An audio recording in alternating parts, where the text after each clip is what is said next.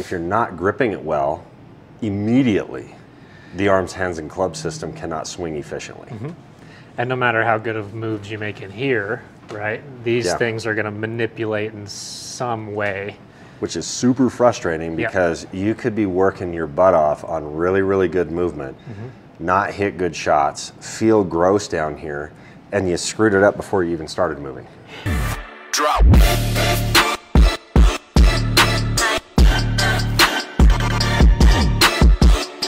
Butch Harmon said it really well. He was asked, where do you start with a new player? And he goes, I always start with the grip. Okay. So let's start with the grip as well. Let's do it.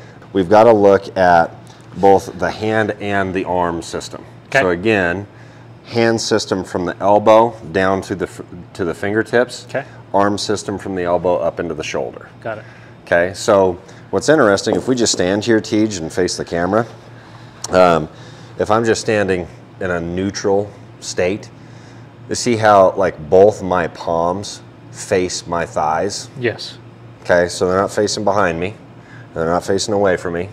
That's neutral.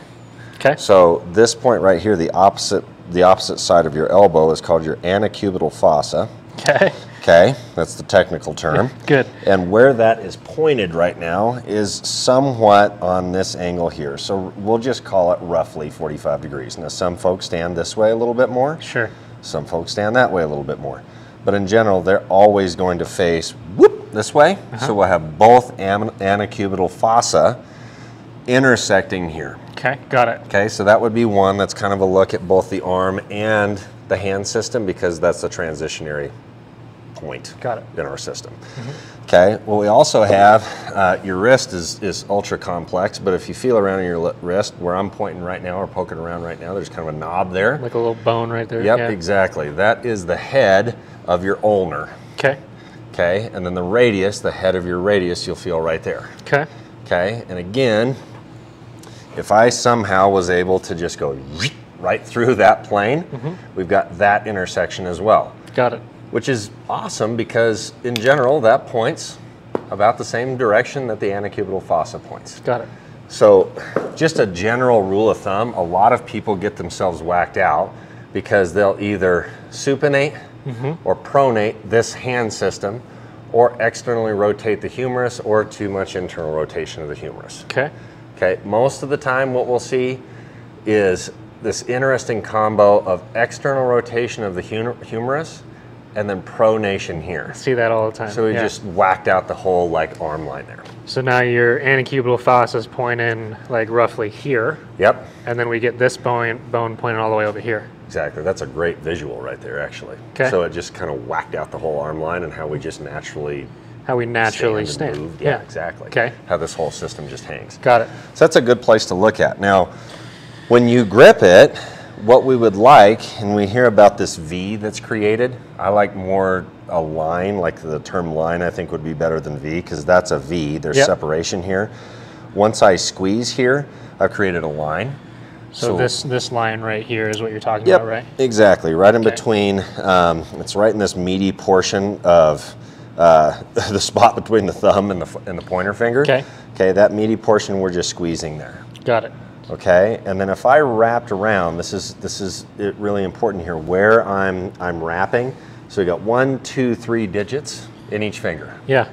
Okay, when you're wrapping, it should come from the last digit starting the wrap and then leaks into the second one. It's never from this joint here. Okay. So from this like knuckle right here, never from there? It's never from here, so we're not going that way with it. Yeah, that doesn't make a lot of sense. Exactly, Okay. and it doesn't make sense because what we need is this squeeze and then this wrap so that the club sits between the middle digit of the forefinger and the thumb, like the pad of the thumb. So when I squeeze there, now that's what's creating pressure onto the grip. Got it. Okay, so now when you look at that V, or better, line that we're creating, we're creating this line that points more over towards your trail clavicle or trail shoulder. Right here, okay. Okay, that's beautiful. And what we've kept is this same arrangement of each head of the ulnar and the radius. So it's on that angle still. Pointing in the same direction. And look at where that antecubital is pointing. There you go. So now we have neutral-ish Okay. Okay, and again, everybody's a little bit different with this. Some guys just stand a little bit more internally rotated because they have a little bit more flexion in the shoulders when they stand. Fair enough. Other guys a little more broad here, so the more broad I go, the more external I go. So that would be the grip. But maybe the general idea is however you naturally stand is somewhat how you might want to grip the golf club, right? Beautiful way of looking at that, exactly. Okay. And so if we just did that without a club here, just generally in golf posture, let the arms hang, then we would squeeze. Okay, and then from the last digit forward, bonk, that's where we would squeeze. See how I'm creating more or less a mirror image in both hands. Yep, totally. Yep, exactly. So we would start with that left.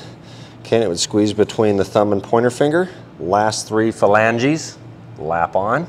Okay. Okay, and for most, a little bit of pressure from this pinky into the palm is good. So that just holds that club in place. That just holds it in place, yeah. So we're not letting it like flop around in there. It's like, okay, got it. Yep, and then we do the same thing here. So squeeze, wrap that forefinger around, and then from the thumb and the middle digit there, we're squeezing to apply pressure. Okay. Last 3 fingers lap around. I don't care if somebody 10 fingers it. Okay. Truly. I don't care if somebody interlocks. I don't care if somebody overlaps. Okay. Generally speaking, folks that have shorter fingers, smaller hands, interlocking is going to be better. For longer fingers, overlap is going to be better. Got it. Okay, and for really anybody, especially folks that need more speed, 10 finger would be great. Okay. So for smaller stature, especially like kids. A lot of young junior golfers, right? That's why we don't teach them to not grip it that way. Exactly. Right? Exactly. It's just generally going, okay, this is how the hands get on there. Okay. So even if a junior golfer who's 6 comes in and has a split grip, that's awesome because, man, they can create a lot of leverage that way. Just shoot all the energy out. It's great. Fair enough. Okay. Now this is something, I've seen a lot, and this is something I feel in my own grip. This thumb right here and how it fits in to the trail hand, right?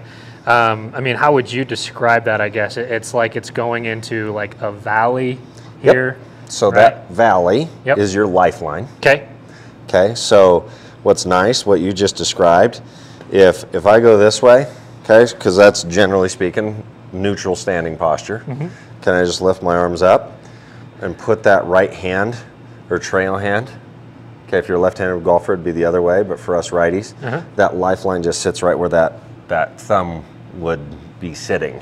So it runs like directly up that lifeline. Boop. It just goes right in there, right through there. So it just sit right in there. So when this hand wraps around, the more that it wraps around, what you're doing is squeezing the like meaty thumb pad and the meaty pinky pad together, and you create that valley like you described. Okay. And that's right where the thumb would sit. It's almost like a little puzzle piece that sits in there. Yes, that's what it feels like. Is it they just fit together nicely when you make that shape there. Okay. Yep, exactly. And the reason that fits nicely for you is you have a very neutral grip. Okay. Folks that have a neutral left hand or lead hand and a stronger trail hand, they don't have that opportunity to have that sit in there. So it's like, where does this kind of sit, right? Sure. It just doesn't sit in there. So you'll see that often, where you see both thumbs. My favorite grips, you don't see that lead thumb. And you tell me if this is like myth or real, but when I put this on, it feels almost like it connects the 2 hands together to where now they operate relatively in sync with one another. It's always nice to have like a little puzzle piece that just fits in there nicely. Yeah. I think you probably feel really comfortable with that because you've gripped it so many times that it's like, boom, that feels good. Yeah. Right? But you train the heck out of that to have a quality grip. Yep. Okay. The other really important thing about grip is the reason that we need more of a neutral grip within the system, and again, there's wiggle room, there's play room. For obvious different reasons. I mean, you see like Fleetwood has a little bit more of a cup up at the top of his swing, right? Where Morikawa, Jon Rahm, DJ, they've got more of a flex lead wrist. Okay. Generally speaking, you're going to have a weaker lead hand. So when you flex the lead wrist at the top, that generally you'll see if they're gripping it, that hand is a little bit weaker. Exactly. Okay. Exactly. Generally speaking, not always, but generally. Okay. And guys that have a little bit more extension at the top of their swing. So like Fleetwood, for instance. Fleetwood, would have a stronger lead hand. Exactly, stronger. Exactly. And then Adam Scott has a little bit of a stronger lead hand. However, at the same time. So why is that? Why is there the difference in how they grip it, and like what is occurring there? I think sometimes what happens is good athletes, like as you progress through the game and you become more and more advanced, everybody has little quirks that they just latch onto. Yeah. And so you just naturally start to, without even having coaching, fall into like matchups. And you figure something out that just works really well and feels really well. You hit enough golf balls, you're going to figure some stuff out. For sure. It's interesting because I was watching a video, I think it was a TaylorMade video with DJ and Morikawa, and they had them in this video together because they both bow. And Morikawa is looking at DJ and he's like, I think people think that we were taught that. Nobody ever told me to do that. And if somebody told me to bow my left hand, I don't even know if I could. Right? But it's something he just does. Yeah, right? he just does. It's just a quirk. Okay. Which again is awesome. Quirks are great. Everybody needs them because you feel things better that way. You just know your own golf swing. That's my theory on like that little matchup. But again, in general, like looking at Adam Scott, dual internal, more so. Like you look at his setup, especially down in the hand system, more dual pronated. Yeah. So he's got a stronger lead hand, but he's got a really nice, weaker trail hand. So that's kind of the pairing that you would see with an Adam Scott, right? Yep. See that beautiful shape? There's extension. And that's one of our favorite pairings, right? Is more or less, right? A stronger lead and a weaker trail. Exactly. And for the most part, for general population, that's a good one because now what they'll tend to do to like leverage the golf club is just RD it all day. If you talk about RD, like that's kind of the natural way they'll leverage the golf club from this strong lead, weak trail. And if you like go back and watch one of our previous videos on face stability, RD is one of the main ways that you create that stability, right? Exactly, and it's a really easy way to get energy out of the system. Yeah, it's like a hammer, right? Yep, exactly, exactly. Okay. And that pairs really well with some extension. Okay. So like to hit it a little further, that's a good way to match that up. Sure. Okay. This is a really important point too in that, okay, we've got our hands on the grip, but then how the center of mass of the club is interacting with that is super important. So the center of mass of the club is just the balance point. Okay. So you just hold your club out like that and just balance it out, generally speaking. Got it. Perfect. That's the center of mass. Okay. Okay. From a face-on perspective, the center of mass, and it's easier sometimes to just look at like the shaft angle. Sure. The shaft should still be pointed from a face-on perspective inside the lead elbow. Okay, so in here somewhere? Yep, somewhere in there to the center of mass of my body. So the general area to set this golf club up, so like if I set up right here, see how the center of mass of the club is pointing right up towards my navel? Sure. That would be fine, okay? Or I could have it underneath that lead arm just a little bit more. So now the shaft of the golf club is running up this lead arm. Okay, and the reason being, we're setting that system up in a good spot to be able to now deliver the golf club and hit the golf ball. And if you look at every really elite ball striker, in general, the center of mass, shaft, and the lead elbow all line up at impact. So that look there. Exactly, exactly. So this sheet, plane, whatever you want to call it, balance, is balanced out accordingly. So you definitely won't see guys this way. Yeah, that's an imbalance. Yep, yep, and you hardly ever see that because you're just dragging on the club, and just generally speaking, it doesn't feel like you have anything in that. Sure. Okay, and you won't see high-level players that way where the center of mass and shaft run underneath the trail.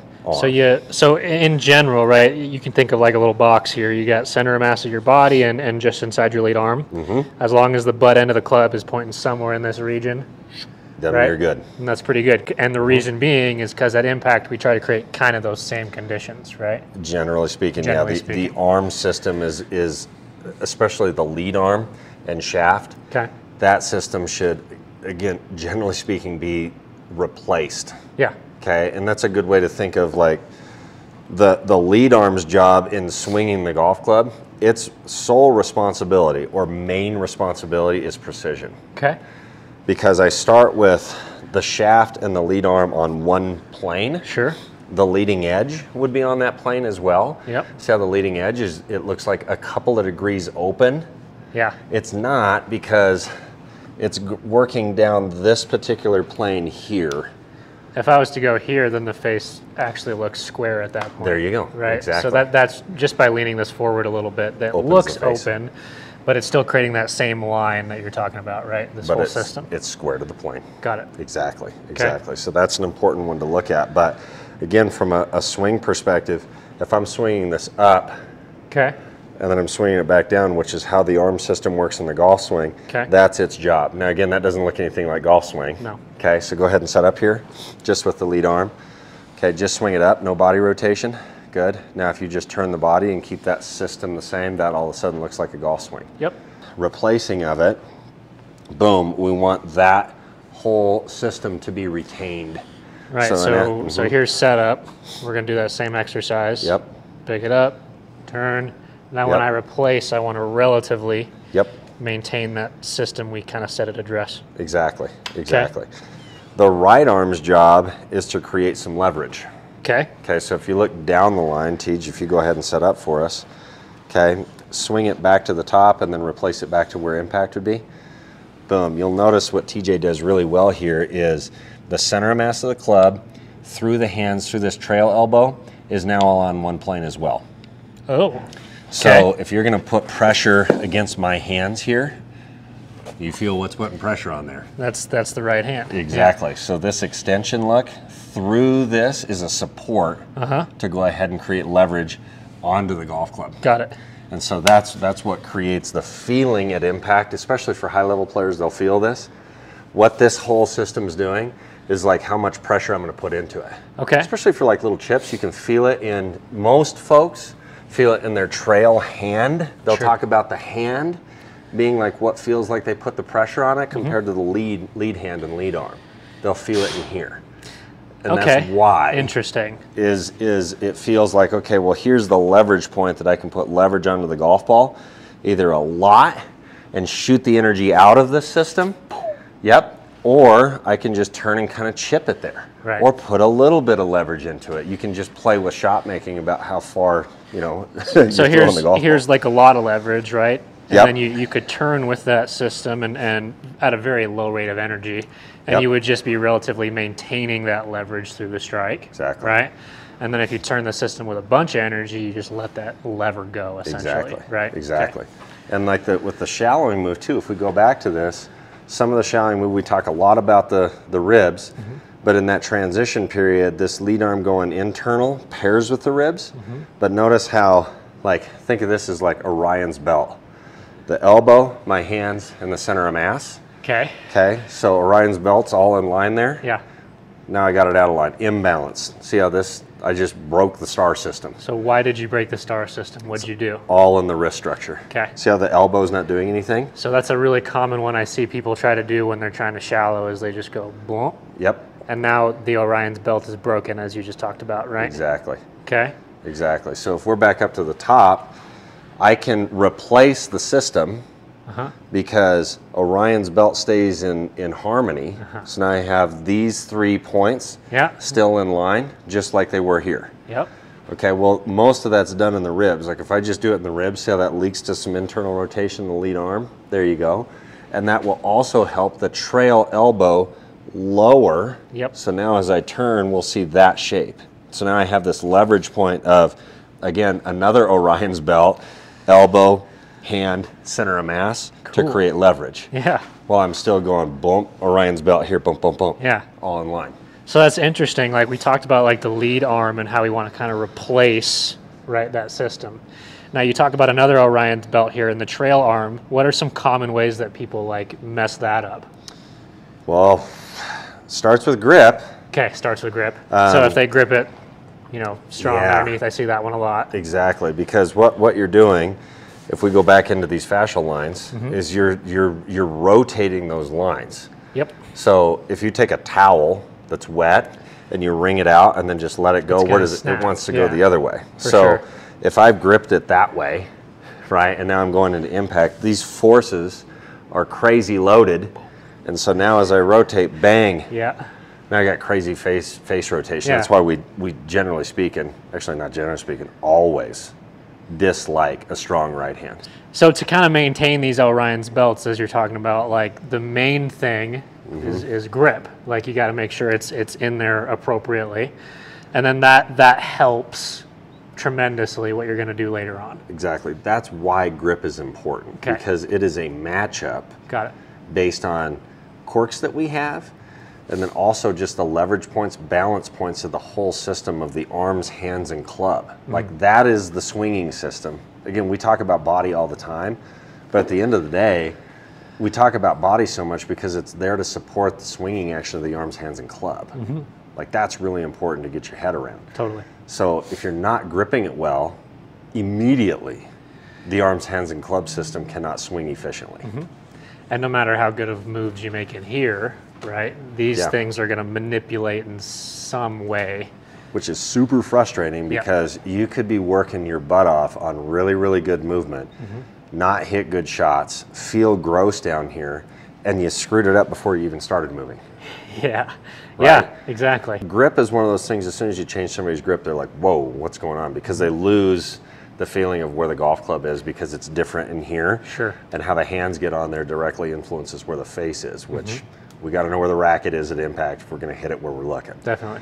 But this is the most unathletic part of golf swing.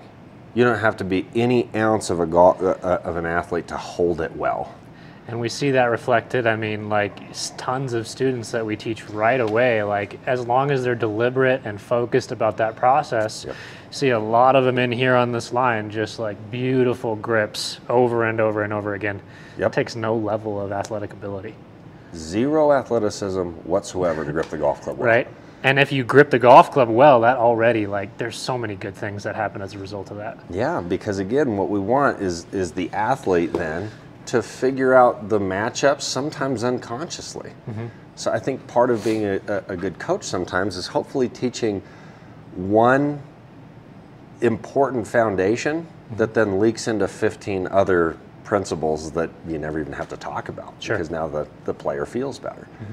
But it's really important to at least start with the arms, hands, and club balanced out generally well.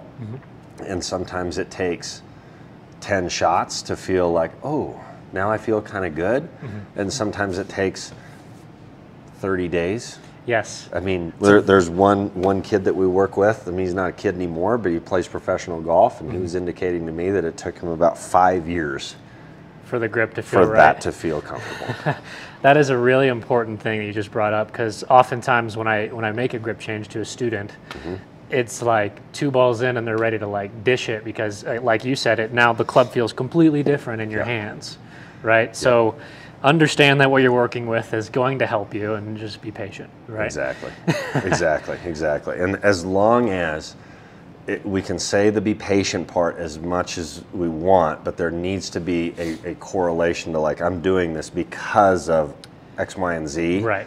When I do these things along with this, it's going to make the whole system better. So now I can afford to be patient from like a cognitive perspective. You have a reason to be patient. We're humans, we're smart, we think. So if somebody tells us to do this and it doesn't make sense to the rest of the whole system, I'm going to dish it immediately because I'm going to go back to what I know at least. So I think that's on everybody, which is a really important point as well. Cool. So, okay, that's grip. Orion's belt, grip, arms, man. Yeah, we went through a lot of stuff there, but that's grip. That was grip. That's a great start, and we'll just keep dishing out more and more setup principles that go along with the systems that we really like to see. Yes, sir. We love making these videos, guys, so please continue to comment.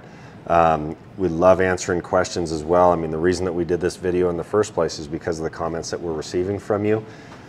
Again, if you have any questions, reach out. Thanks again. Peace. Peace.